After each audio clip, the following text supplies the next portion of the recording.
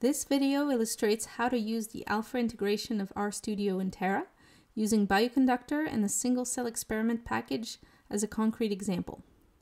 For full context and link to resources, see the Terra blog post linked in the video description. I'm starting from a clone of the Bioconductor workspace, which includes a tutorial for getting started with a package called single-cell experiment. I can click it to open it in a preview mode and look at the contents. And you see there's an example dataset bundled with the package, which is provided in this structured format called single-cell experiment.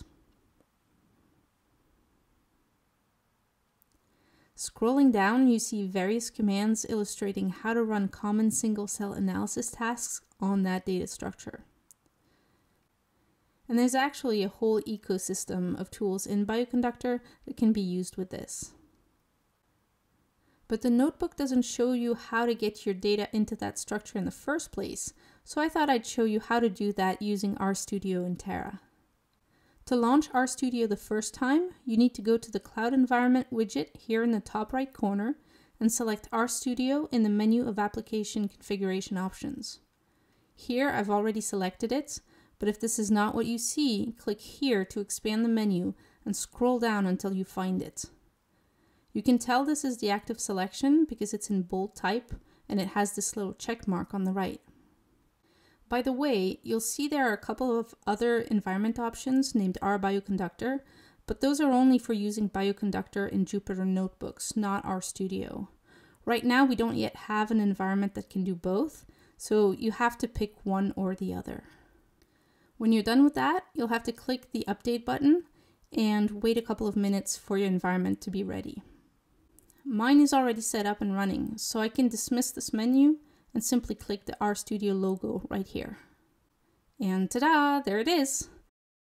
Conveniently, Bioconductor itself comes pre-installed in the default RStudio environment in Terra.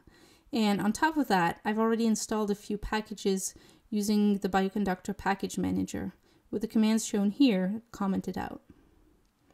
There are several different ways you could import data into your RStudio environment. I'm going to use the one that is most natural for Terra, that is, pulling data from a data table.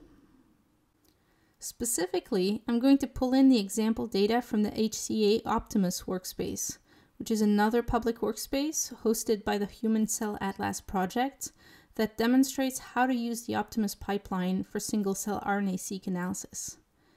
Now, it's surprisingly straightforward to pull in the data tables thanks to the Anvil package, which comes in really handy here. I just specify what workspace I want to pull from, like this.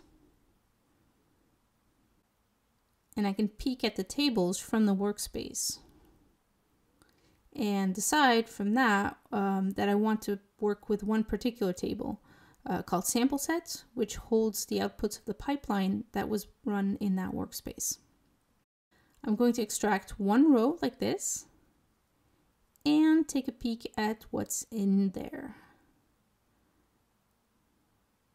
Okay, this lists the native Optimus outputs, which are NumPy based and split into several files. And there's also a Loom file that's output for compatibility with other tool chains. But what we have here is still just a set of file paths, so let's retrieve the files themselves. So let's start by creating a directory to hold this data.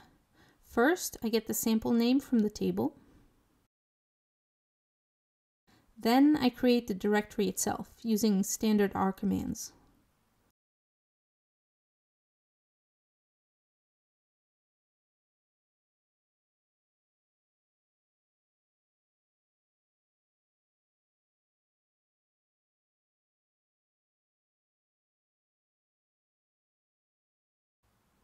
Next, I've got to specify which columns contain the file paths I want.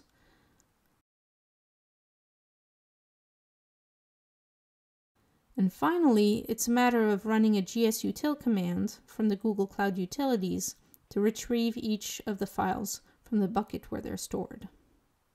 Now, conveniently, gsutil is wrapped in the Anvil package, so I don't need to mess around with OS function. Again, it's very handy. Once all the transfers are complete, I check the Files panel here on the right, and as you can see, all the files are there and ready for me to work with. So now it's time to convert this data from files into a single-cell experiment data structure.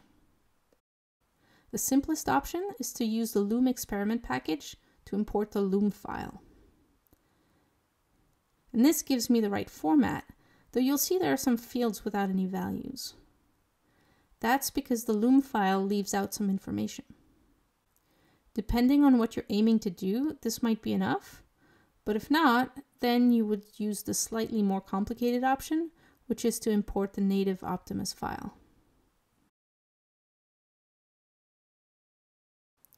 And it's worth noting that if you have the original directory structure output by the Optimus pipeline, you don't actually have to specify all of the file paths.